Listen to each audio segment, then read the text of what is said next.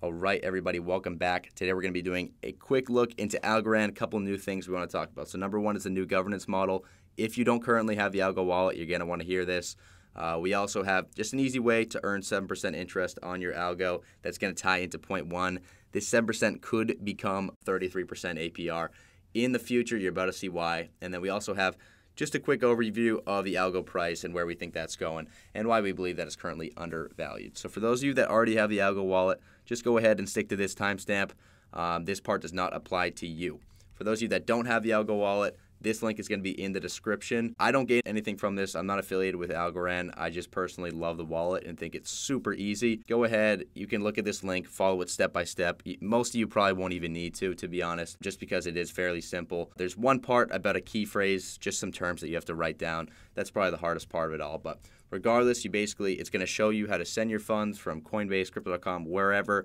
You can transfer it over to Algorand, and you are going to see just how fast Algo moves. Don't forget that the block finality is like 4 seconds or something crazy like that. So you're literally, by the time you get to the app, those funds are going to be transferred. You're going to see firsthand just how crazy this technology is. I love Algorand. The first time I used the wallet, I was like, holy smokes. No asset that I've used has ever been sent that fast. I was blown away. I think you guys are going to start to fall in love with Algorand as you start to use it more. But the important thing is that you're earning a higher interest rate than probably what you're staking at right now. You're going to be earning around 7%. There's also a small loophole here for compounding. So it doesn't automatically compound, but if you just go ahead and send 0 Algo to your address that you have. So you're sending Algo from the same address just to itself, just like you're emailing yourself. And then your rewards, what you're going to see, there's a rewards tab on the app once you get it. All those rewards are going to be automatically compounded for you. So you can do this whenever you want. I honestly try to do it a couple times a day, but if you do it every week or whatever, that should be more than enough to get you your compound interest. All right, so this is when our Algo wallet viewers are returning. This is the big thing that I personally just found out today, so I'm assuming a lot of you don't know it. But if you scroll way down into the Coinbase rewards, you'll see this thing right here. What's changing with Algo rewards? So in 2022, Algo's moving to a new rewards model. Algo holders will receive rewards quarterly every 3 months rather than every day. So I was a little bit confused here. I was wondering why I hadn't heard about it. And then I went over to the Algorand community. I found out, holy smokes, they're actually changing. They're changing their whole governance model. But what this is going to help is that a lot less people are probably going to be participating in the staking just because they don't want to put in the extra effort to figure out how to do so.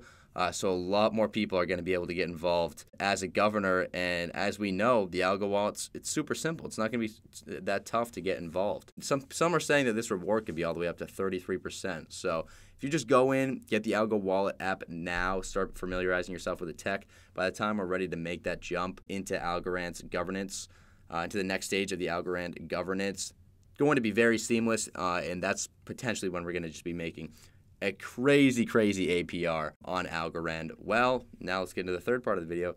While Algo's doing well, because it's so undervalued at number 28.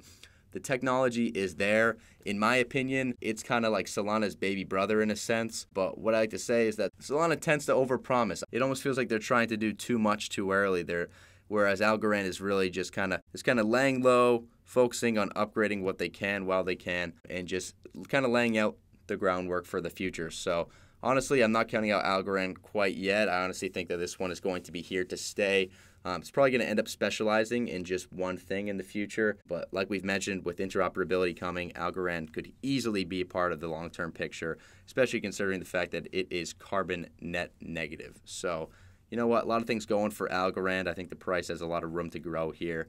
And the product itself is just phenomenal. Absolutely love Algo. Definitely going to be one that you guys are going to want to do some more research on. None of this is financial advice, but regardless, thank you all for watching. I will see you all in the next one. Peace.